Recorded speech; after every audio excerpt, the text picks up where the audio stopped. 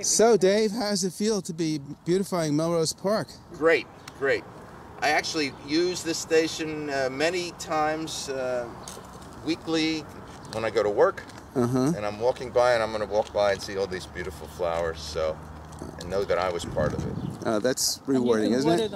And maybe I'll bring a watering can with me. So, what is this, Venus flytrap marigold? Or this is a, yeah, I think so. Is that what it is?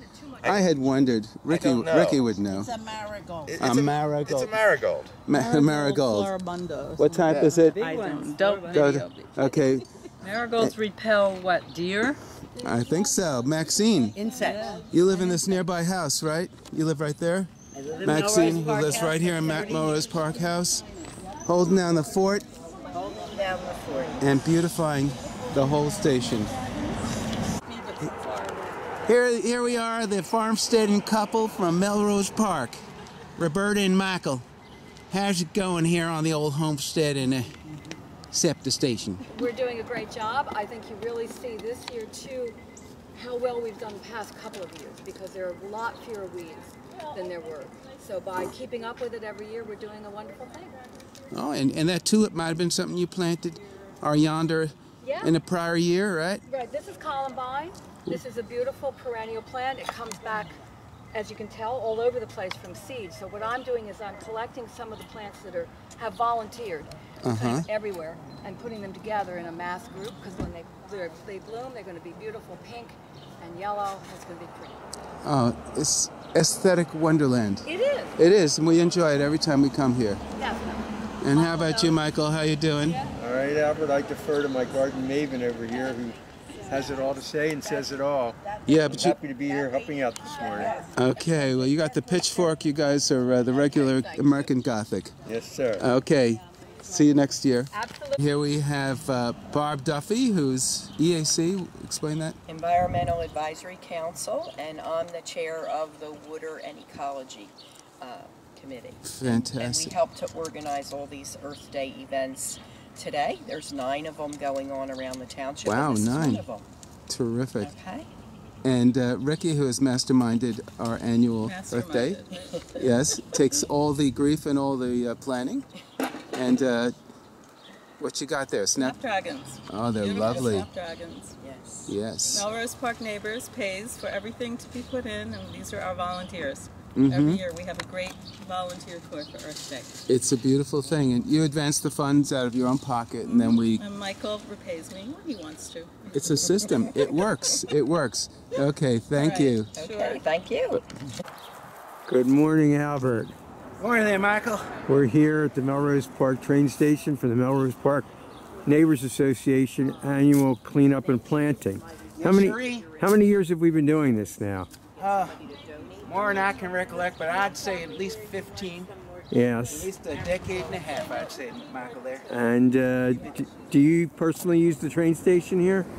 I see my dear wife off every Wednesday morning, and when I do, my heart throbs as I see the loveliness. Not just her, but I mean the flowers. Yes, indeed.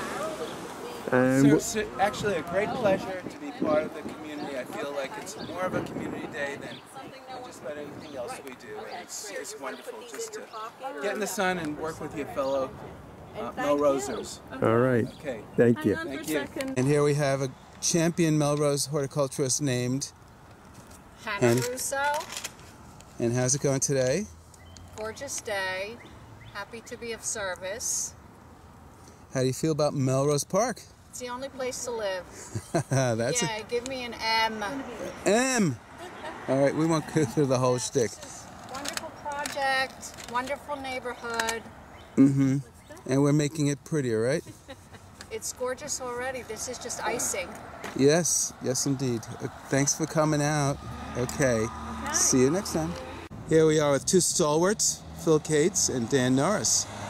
How do you feel about working on Melrose Park? Well, I'm enjoying it. It's a gorgeous day out, and it beats trying to do stuff around the house that I'm not qualified to do. I'm glad to be here on Earth Day, and it's another great effort by the Melrose Park Neighbors Association. Well, thank you. The train station looks great due to your efforts. Yeah, we've been trying it, especially with Ricky, who never ceases to work and never ceases to amaze. Right, Ricky? Okay. Thanks, guys. You shall be world famous. Patrice Steigerwald at it again, beautifying Stratford Garden, right? Yes, and it's a pleasure working with all our neighbors. This is Hannah Russo. Yeah. Pamela Cates is down there.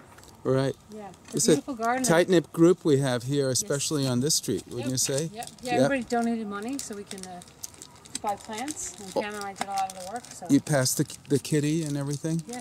Yeah. Oh, yeah, and we asked all the neighbors. And actually, as the neighbors are walking by, they've been offering to donate money now. Oh, how sweet. Yeah, That's great. And this is the result of several years of work, isn't it? Yes, yeah. And our neighbor Ann just went to buy more plants so we can put them in. No kidding. So, yeah, so we're a good team. Thanks to you guys and Melrose Park Neighbors Association. Yes. And Pam Wexford came all the way from Ireland to plant. That was some trip, right, Pam? She's exhausted. Pam, could you face the camera and tell us, how does it feel to work with your neighbors? Absolutely lovely. Oh, fantastic. Really lovely. Thank you. Love